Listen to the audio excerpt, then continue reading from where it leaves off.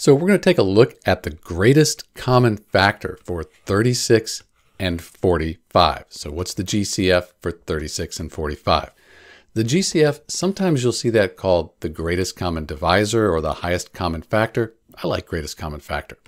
So what we need to do, we need to find all the factors here for 36 and 45, look at the ones common between them, and choose the greatest one. That's the GCF.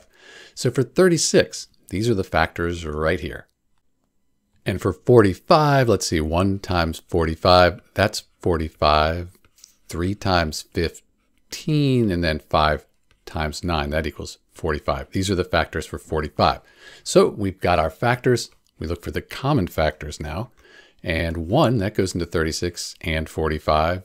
2, no, 3. But it looks like 3, yep, that goes. And then 9, there's actually 9 right here. And 9 looks to be the greatest number that goes into 36 and 45. So the GCF for 36 and 45, that's 9.